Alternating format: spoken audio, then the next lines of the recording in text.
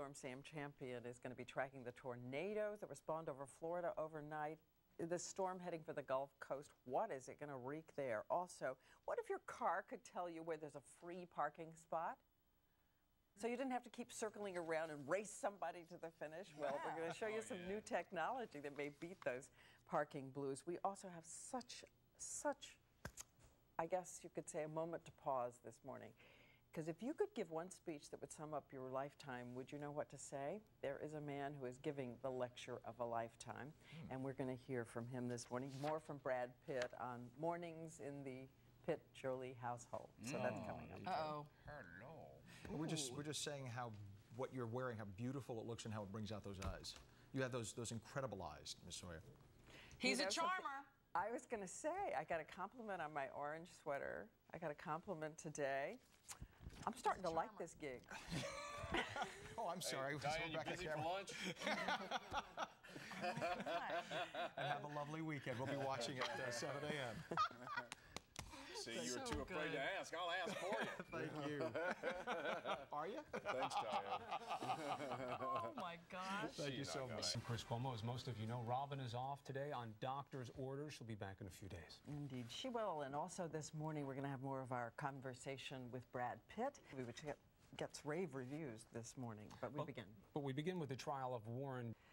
Someone said that inside everyone is an entire universe of living. And this morning, we want you to meet 46-year-old Randy Pausch. He's father of Carnegie Mellon University.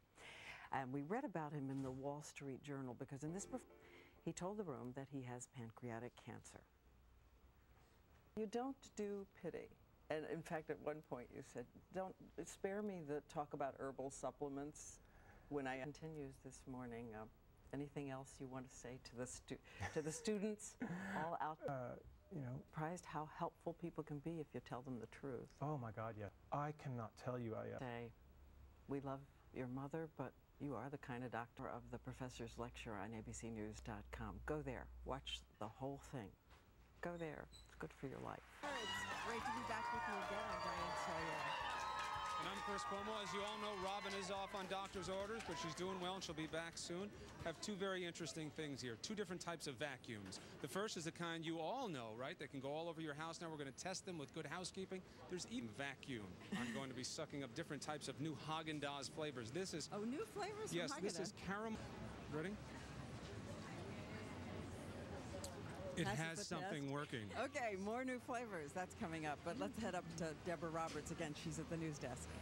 All right, Diane. Okay, thanks, Sam. Well, now Brad Pitt on the topics of fatherhood, the passage of time, and of course the new movie, which is really getting rave reviews this morning. It's The Assassination of Jesse James by the coward Robert Ford. It has been, believe it or not, 16 years since we all first looked up at a movie screen, Thelma and Louise, and said, who is that? And The Assassination of Jesse James by the coward Robert Ford opens in theaters today. Coming up next, those vacuums. Is there really one that you can do while lying down? Believe it or not, those were some of the suggestions from the crowd out there, but we're going to give you the three finalists. Indeed, they came from people, real people. And we have the big winner coming up. We love ice cream for breakfast. Good morning, America. Diane Sawyer here with Chris and Sam. And as we know, Robin is off this morning. Now, we have a very exciting thing this morning after the ice cream. Okay. You know the new Bachelor's here. Did you know that? Oh, The Bachelor, as in The Bachelor. The Bachelor. Mr. Womack is here, and we're going to get to talk to him in just a second. But what do you have? We also will, you remember the guy who's having the experiment of living without... You could design the next flavor of Haagen-Dazs ice cream. What would it be? It's the... We want to say congratulations to a member of our GMA family.